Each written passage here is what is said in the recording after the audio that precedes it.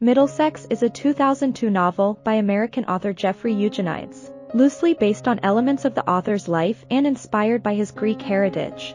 The protagonist is an intersex individual known as both Cal and Calliope, whose life has been affected by a mutated gene that worked its way through 3 generations of their family's bloodline. As they delve into their heritage and learn about their family history, they come to terms with their own complex gender identity and find peace and happiness. Primarily a Bildungsroman, or coming-of-age story, Middlesex also explores themes of nature versus nurture, rebirth, and the differing ways men and women experience society. It also explores themes of the American dream and is one of the most in-depth and acclaimed novels to look at concepts of gender identity. Middlesex debuted to widespread critical acclaim and was a bestseller, although its sales didn't pick up until it began winning awards. Most notably, Eugenides won the 2003 Pulitzer Prize for Fiction, and was a finalist for the fiction category of the National Book Critics Circle Award. It has also been adapted into an award-winning audiobook narrated by Christopher Tabori. Middlesex is told from the perspective of Calliope, Cal Stephanides, as the young intersex individual tries to understand the strange family history that eventually resulted in their unique birth. The first half of the story focuses on the Stephanides family history and begins in 1922 in Bithynios, Greece. A brother and sister named Lefty and Desdemona Stephanides have lost their parents in the war with Turkey and flee the advance of the Turkish army. It's clear this brother and sister have an unhealthy attraction to one another. They travel to Smyrna and get a boat to America. They befriend an Armenian man, Dr. Philibosian, whose family was massacred by the Turks. As no one knows who they are, they don't tell anyone they're siblings, pretend to court each other on the ship, and marry. In America, they arrive at Ellis Island and travel to Detroit to live with their cousin Sormelina, Lena, a closeted lesbian married to Jimmy Zismo. Lena agrees to keep their relationship secret, and Jimmy, a bootlegger, helps Lefty get a job at a factory. However, Jimmy's reputation soon gets him fired. Both Desdemona and Lena become pregnant, and Lefty is desperate for money. He goes into the bootlegging business with Jimmy. Dr. Philibosian meets them again, and his comments make Desdemona fear that her child will be born with defects due to inbreeding. Lena and Desdemona give birth to healthy children, Theodora or Tessie, and Milton, respectively. Lefty runs an illegal bar in the basement, and when Prohibition ends, it becomes a legitimate bar called the Zebra Room. Milton and Tessie grow up, becoming closer. When they reach 20, their friendship turns into something more. Desdemona still fears genetic issues and tries to keep them apart.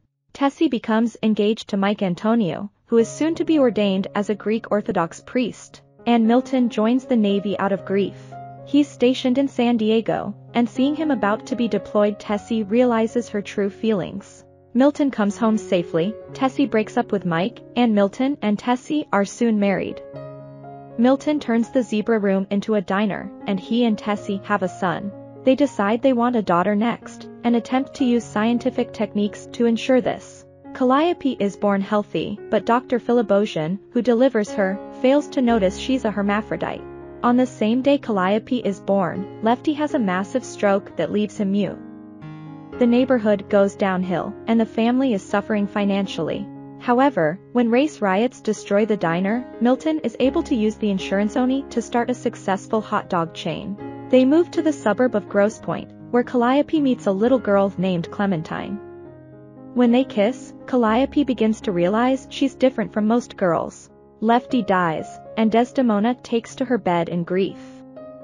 At age 14, Calliope attends a private girls' school and falls in love with another girl she calls the obscure object, and they begin a sexual relationship. However, Jerome, the girl's brother, guesses their secret and assaults Calliope. At the emergency room, doctors finally discover she has sex organs from both genders. Milton and Tessie take her to see a specialist in New York, Dr. Luce.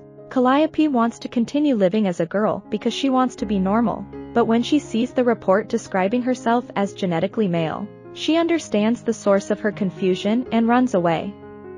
Calliope cuts her hair, starts calling herself Cal, and transitions to male. He arrives in San Francisco and goes to work at a strip club for a man named Bob Presto.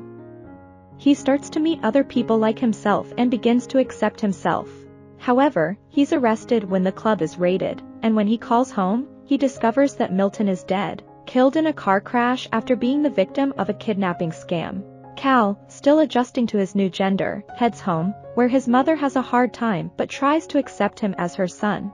Desdemona, who is barely lucid, is able to reveal the genetic map that led to Cal's birth. The family attends Milton's funeral, but Cal stays behind to perform a traditional Greek funeral rite to ensure that his spirit stays at peace. Cal goes to work for the Foreign Service in Berlin and writes his memoir. He falls for a woman named Julie Kikuchi, but pushes her away before things get serious because he's worried about how she'd react to the truth of his identity. They meet again at an art exhibit, and he gets up the courage to reveal his secret to her. She accepts him, and the book ends with them agreeing to give their relationship another try. Jeffrey Eugenides is an American novelist and short story writer. He has written 3 novels, The Virgin Suicides, which was adapted for a critically acclaimed motion picture, Middlesex, which won him the Pulitzer Prize, and The Marriage Plot. He has also published a short story collection, Fresh Complaint, in 2017. He is currently a professor of creative writing at Princeton University. I hope you enjoyed this video. Leave a like if you did and be sure to subscribe. Thank you.